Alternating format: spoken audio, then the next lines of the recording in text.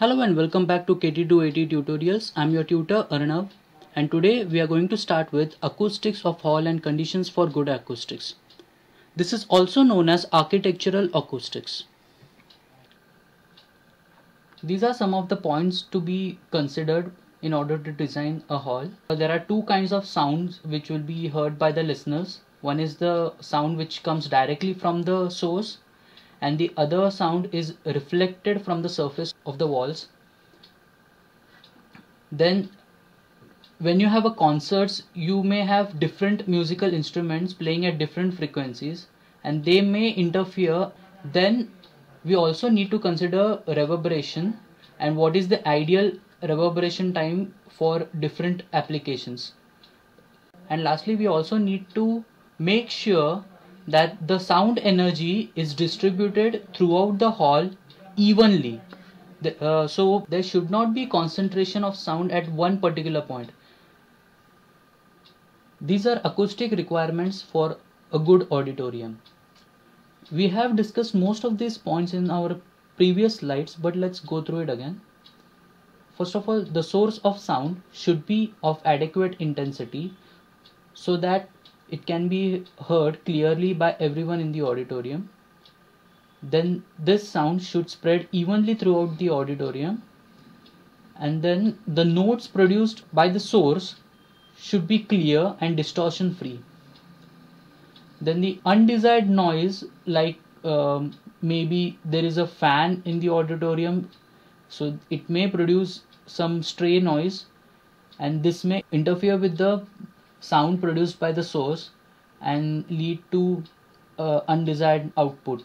Then the sound distribution due to shape and size of an object present in the auditorium must be reduced. For example, you have chairs, stairs and other arrangements in the auditorium, and these objects may reflect sound from the source in different directions and may cause undesirable interference effect.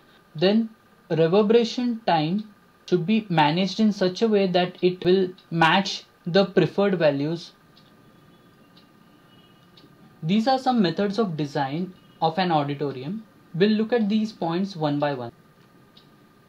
The first point to consider is selection of site. If your site is located near a noisy location, then noise from the surroundings may cause disturbance inside the hall.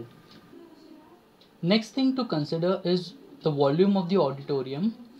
Small size auditorium will result in uneven distribution of sound, whereas large sized auditorium will result in weaker intensity of sound and larger reverberation.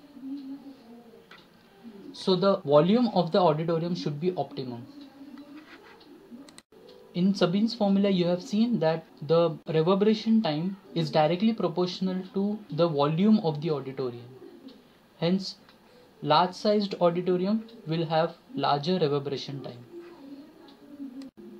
Now let us see how shape affects the acoustics of auditorium.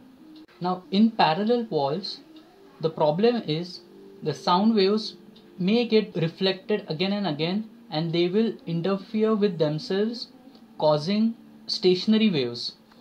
And these stationary waves may disturb the auditorium. The production of stationary waves need to be avoided. In order to do that, we use splayed walls. So we are just giving a certain angle to the walls so that it is reflected by a different angle. So it won't interfere with itself or superpose with itself to form a stationary wave. Next thing to avoid is curved surfaces. As you can see here, majority of the sound waves are concentrated only at this particular point. So we have unequal distribution of sound energy and this needs to be avoided. In order to avoid unnecessary sounds, we use absorbents. These are some of the materials which can be used as absorbents and their respective absorption coefficients are listed here. Sometimes even false ceiling is used for better absorption. Then we need to maintain the reverberation time as per prescribed norms. More the reverberation time, you will have richer musical sound, and less the reverberation time, you will have clearer speech. So for lecture halls, you need clearer speech more than the richer sound, because you need to understand the words spoken by the speaker in the lecture hall. So you need lesser reverberation for clearer speech. Whereas for concert halls, you need a good musical sound.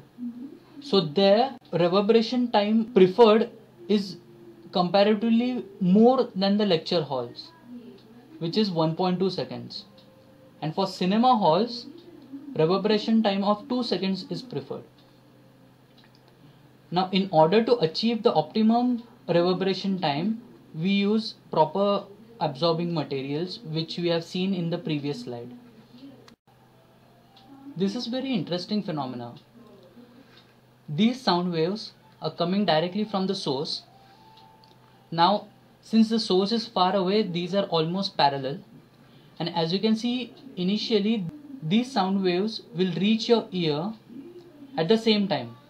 However, when they are reflected from surfaces like these, as you can see, the reflection from this point will reach your ear first, as the distance traveled by this sound wave is less. However, the same sound will be heard by you at a later interval of time because of this reflection. And then the same sound will be heard by you due to this reflection. This is because all these reflected rays will travel different distances. Same sound will reach your ear at different intervals of time. This results in an additional musical note being formed. So this phenomena is called as Echelon Effect.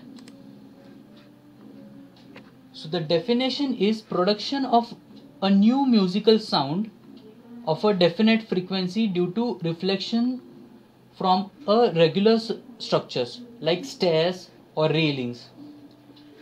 Now these occur due to successive echoes, and we need to avoid such surfaces. Of course, you cannot avoid stairs or railings. So in order to avoid Echelon effect, you need to use carpets or other absorbers so that the reflections are minimized. So that's all for architectural acoustics. See you next time.